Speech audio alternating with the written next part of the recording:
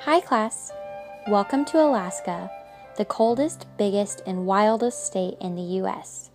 Alaska is home to bald eagles, grizzly and black bears, moose, wolves, and much more.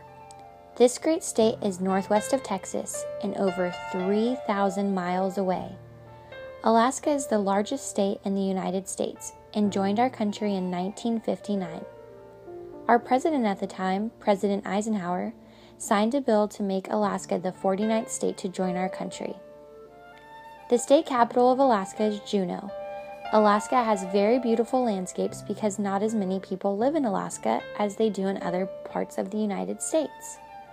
Alaska gets very cold and has a lot of snow. Alaska only has warm days during the summer months of June and July. Even in the summer months, you can still see snow on top of the mountains. The weather is very different from Texas. Each year, more snow falls in Alaska than melts. No wonder the state has almost 100,000 glaciers.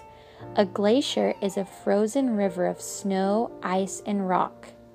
According to the Alaska Volcano Observatory, Alaska has 130 volcanoes, of which 50 are active. Of these, 9 have erupted a total of 19 times since 2000. Dog mushing is the state sport. It was once a primary form of transportation in many areas of Alaska.